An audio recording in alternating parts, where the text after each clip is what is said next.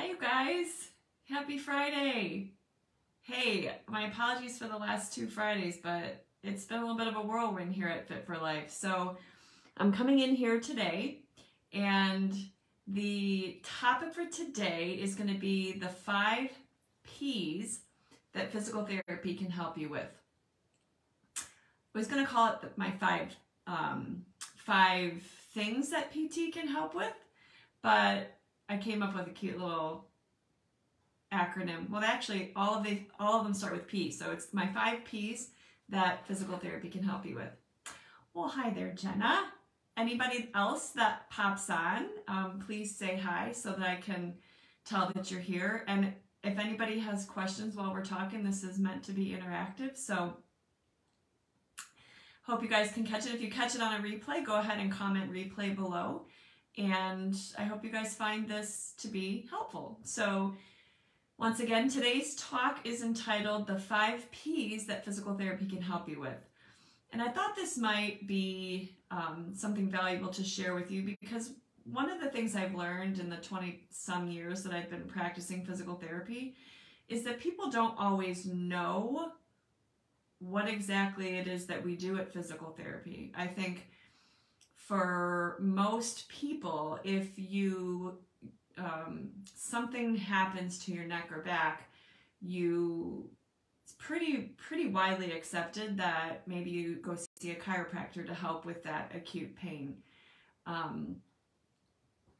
If you feel a nagging pain in your knee, then maybe you're supposed to go to your doctor to see, maybe they should do an x-ray first. Like, these are some of the things that I've experienced sitting on the other side of the table as a physical therapist. So I wanted to use this opportunity to dispel some of those myths and to really explain that physical therapy can and should be the first place you go for most musculoskeletal things. So here are my top 5 P's that physical therapy can help with. Some of them you may have heard before. So the first thing that a physical therapist can do is help you with your posture. And you definitely have heard me say that before, as I'm sitting a little slouched in my chair here. Posture is largely responsible for driving many musculoskeletal complaints that develop over your lifespan, and much value can be gained by understanding what good posture is. Sitting, standing, and sleeping.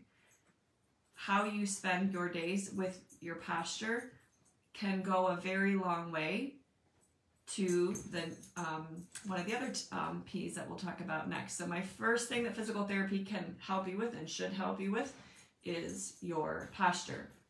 The second P that physical therapy can help you with is pain. So when pain or injury strikes, whether it's neck pain or back pain, especially if it's acute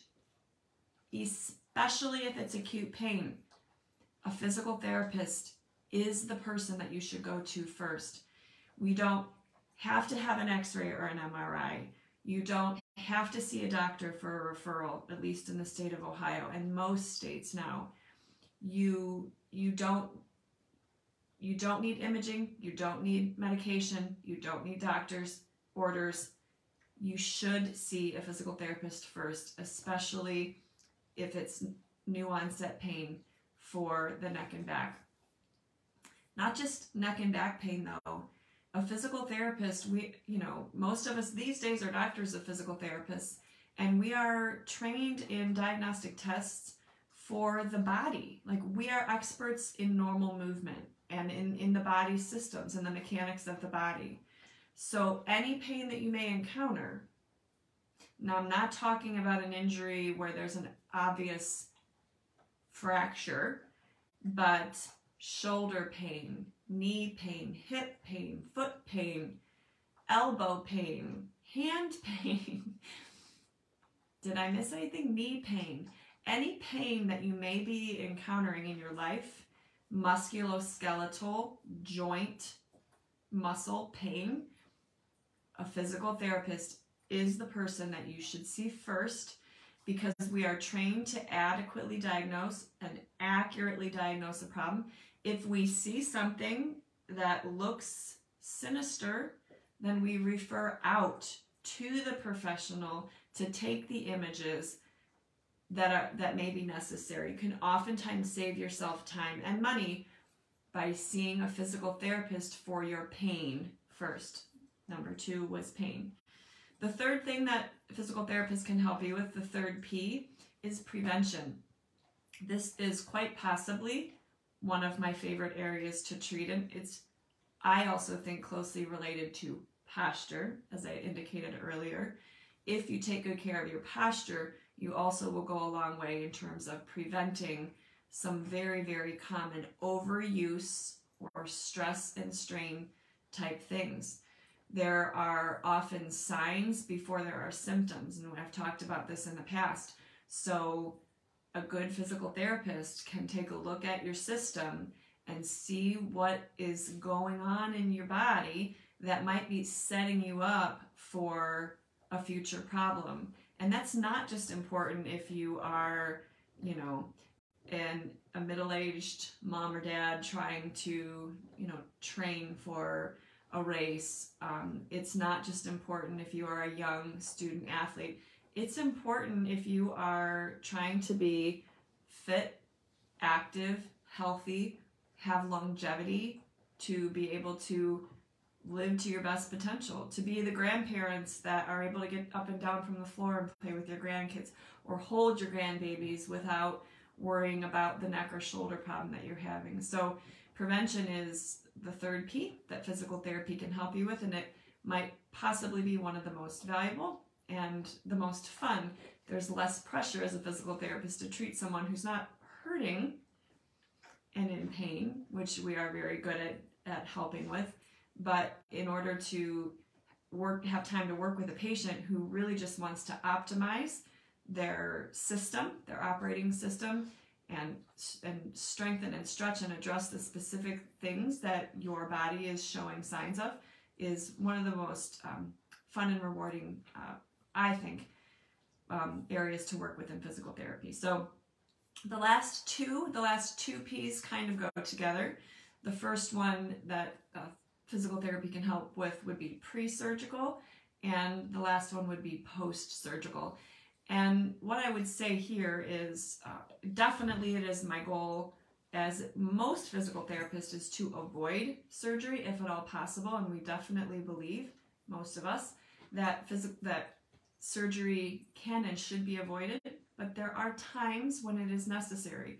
So if you're finding yourself in a situation and you're facing surgery, it is helpful to have some physical therapy before that surgery, because we can show you the things to do that will strengthen the muscles that need to be strengthened. You can be set yourself up for optimal results after the surgery, and we can oftentimes also do a bit of a good job explaining about what's to come. I think what I've definitely heard from some of my patients is there isn't always fully informed consent. They don't always understand all of the things that are going to come, that are going to be involved with that surgery. And a lot of times we can help in the education process so that you know what to expect, what the rehab is really going to look like in the recovery. And so physical therapy can help should you find yourself looking at surgery, can help before, and then without a doubt afterwards. Please come to physical therapy after you've had surgery.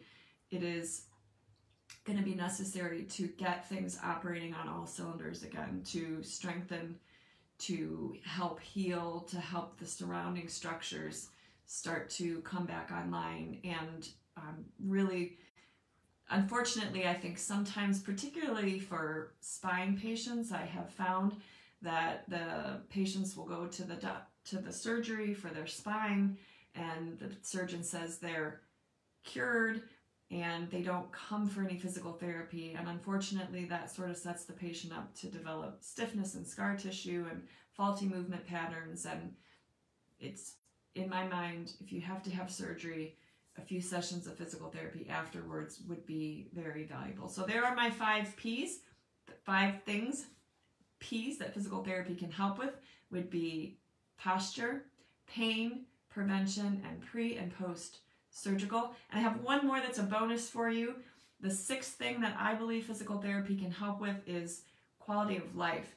And that is often something that comes as a byproduct. Many of my patients, you know, by the time they come to see me, they've suffered with something for a very long time, maybe shoving it down, and I don't know, especially as women, well, men who don't want to go get it taken care of, but then women who are too busy to go get it taken care of, and the quality of life gets squashed, where this pain that they've been experiencing literally has stopped them from doing the things that they love doing and enjoying the life and living, you know, with their, doing things with their family.